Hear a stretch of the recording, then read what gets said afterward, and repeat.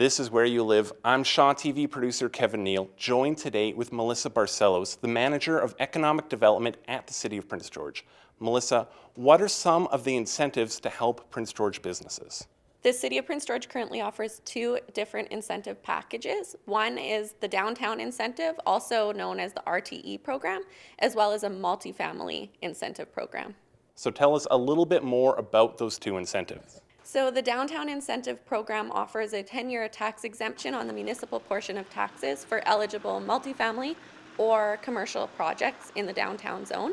Additionally, we have amongst the lowest development cost charges in the country. It also offers to developers of multifamily projects a $10,000 incentive per door of residential. The multifamily incentive program offers either a 5-year or 10-year tax exemption on the municipal portion of taxes, as well reduced development cost charges, and for eligible nonprofit units, those development cost charges can be waived.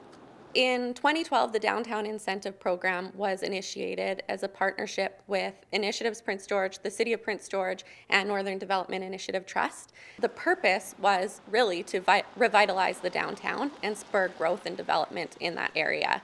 Since then, in 2016, we expanded that incentive program to include secondary areas outside of the downtown boundary, but areas where we wanted to see strategic growth. What sort of an impact has these incentives had in Prince George?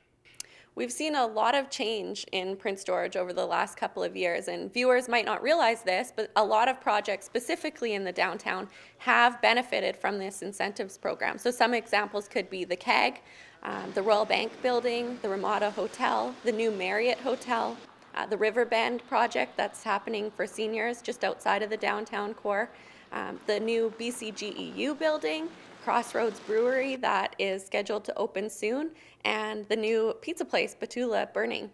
What sort of feedback have you been getting from developers? When I meet with site selectors or developers that are looking at Prince George and are exploring a variety of different locations on where to initiate their development, and I introduce them this incentive program, they're often surprised.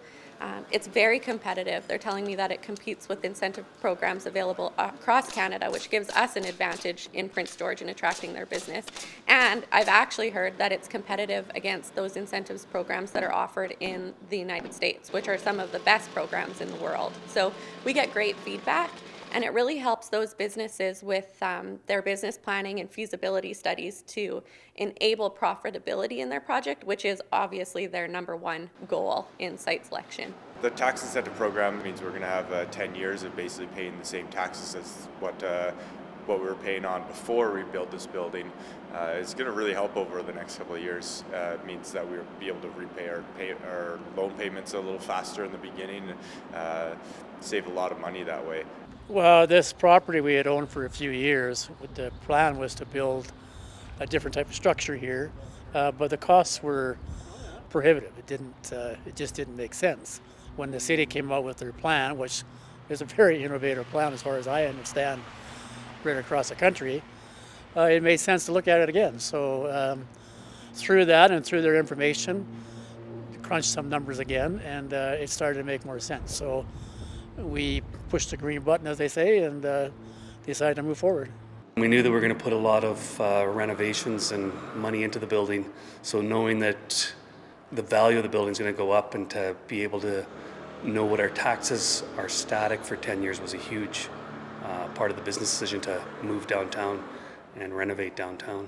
I fully believe in our downtown. It's been on the rise for a number of years now, and I think there's no better time to invest in downtown. Well, prices are still low enough to you can get property for a reasonable price. I guess in some areas we're kind of a small community still, and a lot of thinking people want big lots, etc. But we are getting older, and even younger people. There's a lot of professionals that work downtown. From a point of view of environmental, if you want to save the planet, you can walk more instead of drive. To me, I think it's the future. Majority of cities across the country are going to be, they're pushing more and more for demographics downtown, and I don't see Prince George being any different. Grew up in Prince George, loved downtown, always loved downtown, and from the time when I grew up, we always came downtown, but there's really not a lot happening downtown. There's slowly things happening. The other night I was out and there's people walking around. So I think the downtown core is going to slowly bring people back down. We're hoping another brewery will open down here, some more restaurants, just get more foot traffic down here. Lastly, if viewers at home want to find out more about this program, where can they go? They can go to princegeorge.ca or contact the Economic Development Office directly. That's great. Thanks so much, Melissa.